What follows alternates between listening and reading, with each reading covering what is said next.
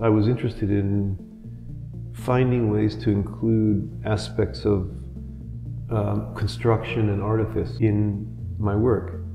So when I made something like The Destroyed Room in '78, that was a sort of a statement of what directions could be new, at least for me, in photography. And that involved the studio, inventing things, conjuring them up. So I was interested in that problem very elaborately for a long time. And literally at the same time, going around the city with my camera, trying to make pictures of the city. So it was not something that came afterwards. It was a counterpart to this interest in the, in a way, the opposite, which was this, you know, constructive pictorial view of what photography could be. At the same time, I was doing that, I was trying to make cityscapes. So at almost exactly the same moment, when I was in my studio doing a picture of a woman or Destroyed Room or something, I was making cityscapes. So they were almost like two parallel directions at the same time. So what it meant to me was that objective photography, documentary photography was equally interesting to subjective photography or pictorial photography or studio photography. I wanted to do them both, and I wanted to do everything in between, whatever that was. City was an immediate subject, and straight photography was an immediate interest. People think that what I did was just, you know, invent something to do with construction and what I call cinematography, and it's true, but this was part of it. First of all, we can't ever escape the general objective documentary type of photography, and I never tried to escape it. I think that you know, there's this process of documentary photography where people carry the camera and they search and hunt and find things, and once in, you know, 1 in 1,000 they get a really good picture. I'm just not that kind of person. Whereas I was still interested in these occurrences, whatever they might be. I wasn't interested in capturing them that way because it seemed to restrict my ability to shape things. So I see things, I don't photograph them, and I think, but nevertheless I can make them happen again. And that's why I call what I do cinematography, because cinema, people make things happen and they can look very real, and we take them as real while we're watching a film. So I can do that too, and I might find an event, an occurrence that I'd like to do something with, but the moment where I saw the occurrence, the occurrence didn't take place in the right place for me. So then I need to find a place.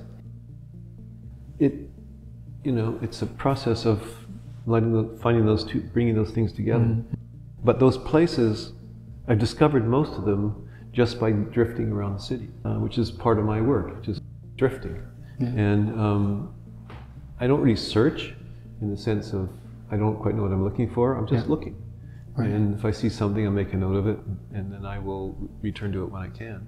So these cityscapes, landscapes, I thought of as moments during those searches where, in fact, I didn't find a secluded spot. I found the overall thing. When I started working intensely here, I realized that Vancouver was just as good as anywhere, even though I'm sure there are places where there are more spectacular and interesting cityscapes.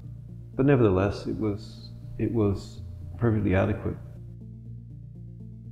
So, for example, in Park Drive, and realized that over time, parts of the forest cover, had vanished through storms, trees falling down, selective gardening, whatever.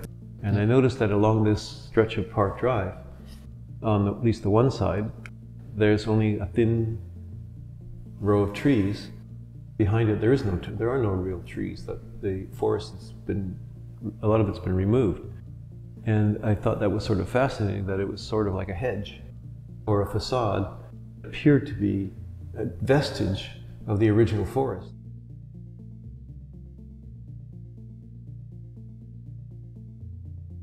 Picture making has its frame of reference. Picture making has its standards, its history, you know, and its criteria.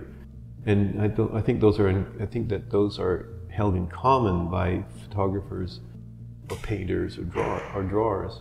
There's a lot of transition between, or a lot of discussion between those art forms, and there always has been since the beginning of photography. So when I make my pictures, I have that in mind. I have my idea of what makes a good picture in mind, but I don't have in mind any particular picture, just what makes them. And so with photography, it becomes complex because in painting, for example, if there's something that doesn't suit the composition or the aesthetic idea, you can simply ignore it. This kind of work, that's not really possible. So it's quite easy for something to disturb the pictorial aim. Some detail, some problem, some circumstance of the real environment. I know how to include those things, and I think photography does include those things, but it's a different process. So I can't really use, in any direct way, any lessons learned from painting. I can't use them directly in what I do with a camera, because it's not the same art form. But there's just an infinite number of ways of using that. And I use it my way, and other people use it in some other way.